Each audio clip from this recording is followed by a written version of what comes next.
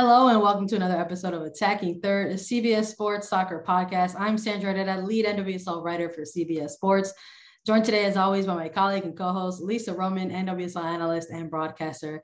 On today's episode, we have a special interview for everybody, but really quick before we get into that, a reminder to follow us on Twitter at Attacking Third. You can also head on over to our YouTube page and hit subscribe to never miss a thing at youtube.com/Attacking Third. On today's episode, we are joined by current NWSL champion Tegan McGrady of the Washington Spirit. Tegan, how are you doing today? Ever on the move as always. I know, I'm doing great. How are you guys doing? We're great. We're like so excited to have you back. You know, we chatted with you ahead of the semifinal with the Washington Spirit, and we talked a little bit about the journey that the team was on, but now you're back as an NWSL champion, and it's such a joy to have you here. So congratulations on you and the team becoming NWSL Championship. Let's just start with the easiest one. How are all the emotions of actually reaching this achievement and being an NWSL champion? It's still a surreal feeling. I think as each day goes on, it starts to set in a little bit more. I think waking up each morning, my roommate Sam, it still always puts things out there like, still there, still happened. Like we're all still so excited, and being able to just celebrate with each other has been the best. I'm glad you guys are still celebrating because that is so well deserved. I mean, honestly, all year you should be celebrating until the next championship comes around. But let's start in Louisville with the celebrations post game in the locker room that night. How was it? It was so much fun. I think as a professional athlete and just anyone who watches, professional sports in general, you always get to see the tarps being put up in, other sports locker rooms. So you can, pop the champagne, pop whatever you are, and just kind of go wild and, just really soak it all in, like literally just soak it in everything that's going on. So, I mean, it's always been a dream, I think, of everyone's to just be able to have that like in their locker room as soon as the game's over. Everyone's exhausted, the emotions are all running high, but it was so much fun. And then to, be with each other all that night and have all of our families there with us too, and all being in the same room and watching our families get to see everyone and meet other families. It happens, I feel like, a lot in college, but not nearly as much in the pros, just because, everyone comes from different places. So it's a little bit tougher. So it was so much fun just seeing everyone's family, seeing everyone's reactions, how we all celebrated with each other was just, a night that I could relive over and over again. The NWSL Championship being played in Louisville, it was really a wonderful event. The whole stadium was like lit up, like with noise from everyone in attendance. And it was really, I was on the ground covering it for CBS, and it was really, I mean, I hate to be this way, but it's like you had to be there kind of vibe. It was buzzing, right? The city was buzzing, and everybody had a lot of excitement about it. But, you mentioned the family and friends aspect, and there was also that component really for both teams. There was a ton of family and friends for both teams in attending this event. Who in particular did you have in the stands watching the game for you? I had my parents there, so that was really nice. They've been at all my major events, always making the trips out and whatnot. So it was really great having them there. And now with the team mostly back in DC, in the DC area, are there like plans for like DC area celebrations before everybody like heads off to be in their respective homes in the off season? So we had a celebration last night with all the players, kind of like a last hurrah, because a lot of girls were leaving today, and most of us, everyone else will be out tomorrow, just trying to get home before Thanksgiving. But I do know that I think our team put out yesterday that there will be a parade before the start of next season for us in DC. So I think that's all in order, ready to go. They really want to make it a big thing for us. So we're all super excited to get back into DC now and be able to relive it all over again before season starts next year. We interrupted you in the middle of your packing. You'll be traveling home, going back to California. Will the celebrations continue at home? Any plans at home to keep the party going? Oh yeah, for sure. I mean, I love going home in general. So I think just going home like with this and having so many family friends watching the final, just, getting all those texts of everyone being like, we can't wait to see you when you get home. Like, we can't wait to celebrate. Thanksgiving is always going to be a great time with the family. And I can't wait to see everyone once I get home. I'm sure it'll be warm welcomes and celebrations for you. Let's talk about the actual game a little bit before all of the celebrations and the championship. You said it was exhausting at the end of it. It was a long game. There was overtime. It was big battles all over the pitch, defensively, a lot of back and forth. This game almost felt more challenging and more exhausting for you guys on the field than any other game. Is that true? Why was this one more challenging than any other? I think, a huge part of it was the fact that I think since we have such a young team, our nerves were really running high. Like, you have a lot of players that, like Kelly even said before the game, we had a couple girls that, we're all almost sick to our stomachs, like being like, oh my gosh, like this is, some of the biggest games that we've ever played in. And Kelly's like, guys, it's just a game. And I'm like, yeah, over here, like, you've played in World Cup finals. I'm like, yeah, for you, it's just a game. Like, but for a lot of us, like, that's the biggest, game that a lot of us have ever played in our lives. So I think the nerves were high, the emotions, just run so much higher. You like to think of it as a regular game, but deep down inside, like, what is on the line at the end of the day. So, being the competitor that you are, you shove it all down for a little bit. And then as soon as the game is over, you're like, wow, like the amount that I just compartmentalized right now, just to get on this field and do the best that I can. And so the emotions during the game are just overwhelming, exhausting, trying to make sure that you're mentally checked in, not just physically. For some players, 45, 90, 120, like you're just looking at a long time frame and everyone's putting everything on the line out there. So it is overall exhausting, especially with the way that the game went. I think especially for our team going in at halftime, being down 1-0, you have to find another gear. You have to find another place to shift into. And that's not always the easiest too, going into a final and being down 1-0 at halftime. Let's lean into that a little bit. Like, you were talking a little bit about the buildup to the actual big game itself. And when we had you on an interview ahead of the semifinal previously, we chatted a little bit about you and like your individual journey within the team this year itself, making your way back into form and making sure you broke through that starting 11 and got back into the starting position for the team. And here's this huge game and you're finding yourself in that starting lineup for it in the championship match, the biggest match of the year. So how were those nerves maybe heading in to that type of game for you as a professional in NWSL versus maybe other games that you've played during your career here? Yeah, they're definitely up there with the most nerves I've ever felt before a game. Probably that and the 2017 national championship game that I played in. Those were almost identical for me just because it also was an earlier game in the day. I'm not one that likes to eat a lot in the morning, so it's really hard for me to get ready for a big game at noon. You're talking, you need a pretty good breakfast, but breakfast doesn't happen to be like my favorite meal of the day. So like for me, it's hard to like be like, okay, like I got to swallow something, but my body doesn't necessarily want to.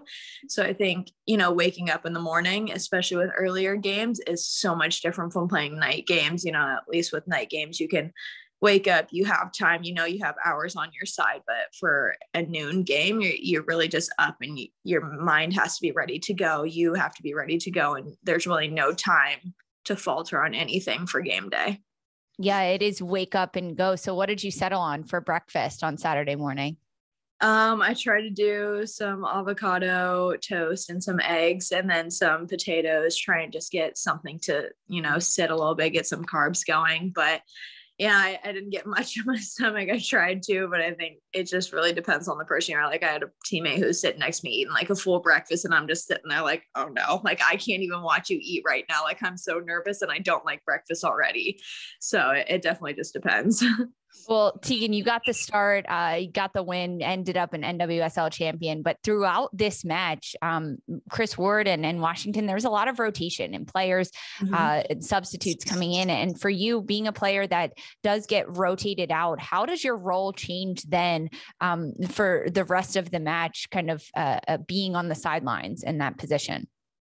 Yeah, it definitely changes. And I think, coming off at halftime, feeling the way that I did, feeling as if I kind of let the team down with that goal being scored on the back post. It's not the best feeling. I wasn't feeling the best about myself in that position, feeling like I had played a pretty good half, and then going in off of that, you want the team to do well. And I think I kind of had to dig a little bit deeper in that moment and be like, this isn't necessarily just about you. Like, you need to get your teammates going now. Like, you did everything that you could on the field today. You did your best. And now it's not time to think about you in this moment. You can think about it later. You can think about it tomorrow. You can go back and watch film if you want. But right now, you got to be there for your teammates. You have to keep them going, knowing that this game could go into overtime, knowing that it could come down to the last minutes.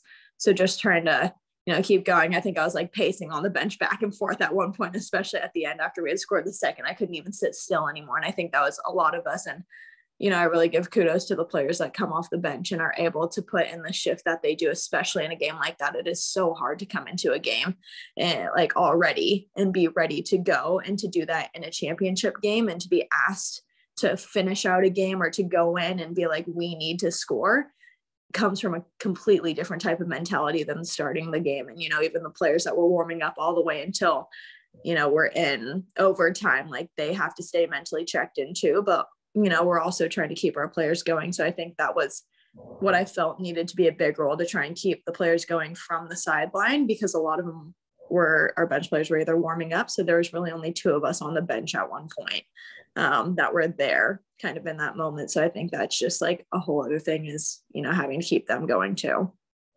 As the game went into overtime, it's 2 periods of extra time, right? 15 and a quick 15-minute for first, and then another 15 minutes in the second. And the team, pulls ahead and kind of early in that first extra time. And there's still that second extra time you have to play, right? So there's a number of moments during an extra time like that where there's opportunities to huddle up, right? The breaks in between them, or any potential water breaks of stoppage in between. When you're in that role, when you're in that moment, there's often like those team huddles that take place. And there are players who have said sometimes, like in those moments, that maybe they just sort of black out for a second and they're not there. But for you, for someone who is like in the more supportive role at this moment, are you witnessing or remembering like what perhaps is discussed at that moment? Like what is said during those moments to try to like make sure that your team closes this out? I know, Kelly's always a big person in the huddle saying like, we got this. Like, I think it was very apparent that both teams were very tired, but I think it was just trying to like keep our team very positive and like, come on, like we got this, like we've done this before.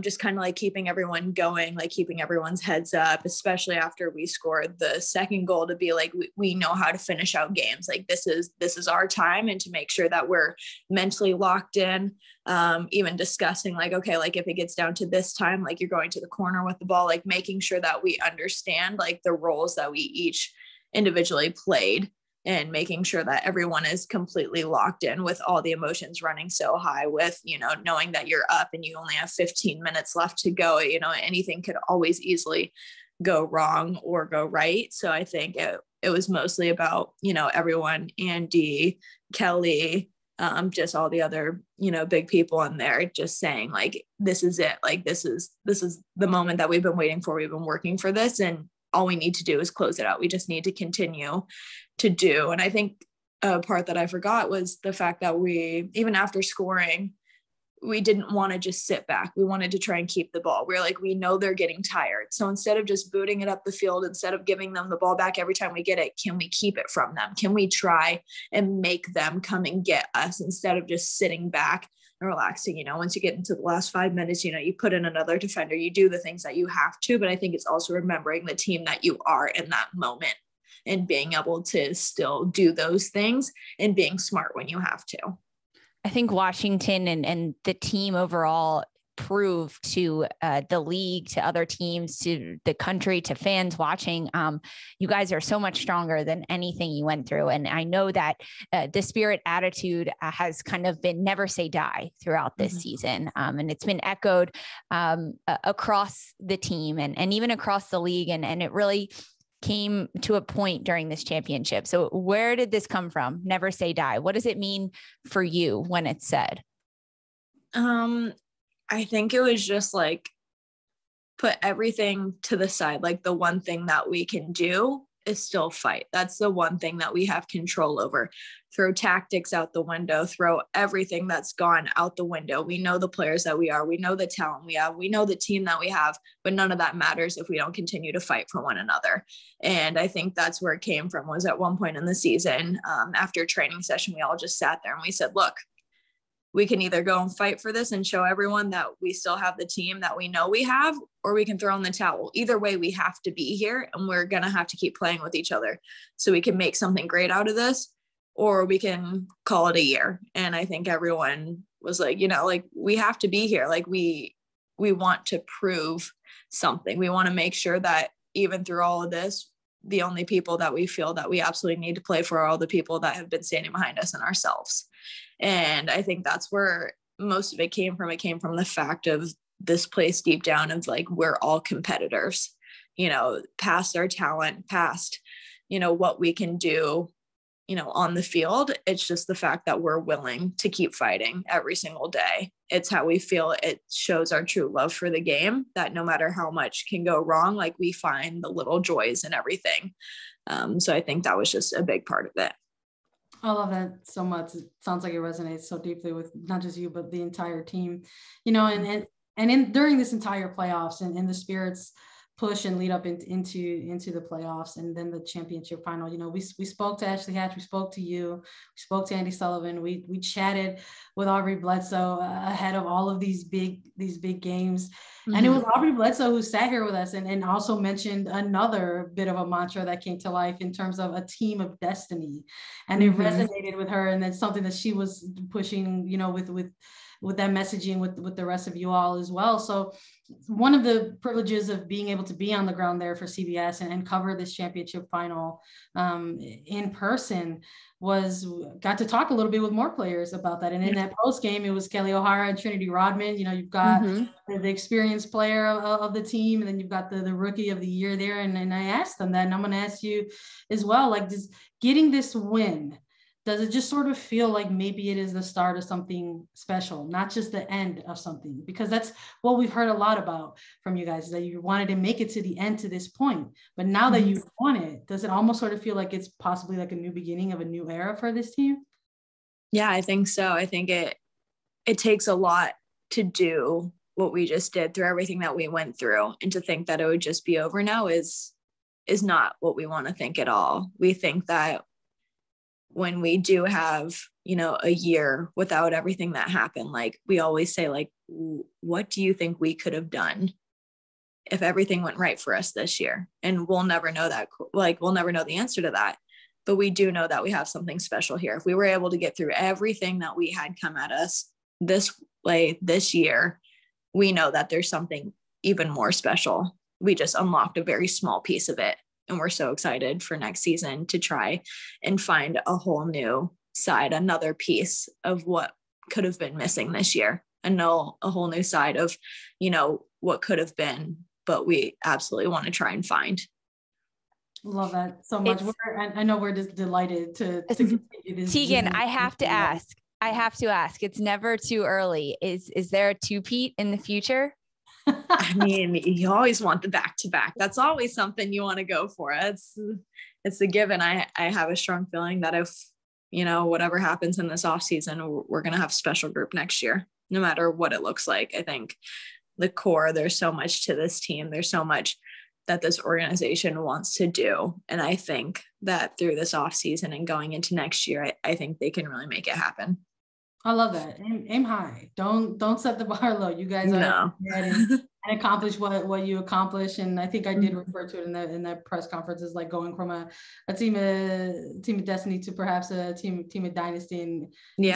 And Kelly mentioned, you can't say that after one, but it all starts somewhere. And she did agree with it. So it's going to be exciting to continue covering the Washington Spirit, as now you guys are looking ahead into next year, now defending your championship. So thank you so much, Tegan, for joining us today. Congratulations once again on being an NWSL champion. We want to thank all of our listeners for listening as always. Thanking you, Tegan, for joining. Congrats again to everyone. You can follow us on Twitter at Attacking Third, or on Apple Podcasts, Spotify, Stitcher, and wherever you listen to your podcast shows. We're also available as video. Subscribe to us on YouTube. Visit youtube.com/Attacking Third. And we'll be back Friday with the United States Women's National Team coverage ahead of the friendly against Australia. For Sandra, Herrera, Lisa Roman, and Tegan McGrady, this was Attacking Third.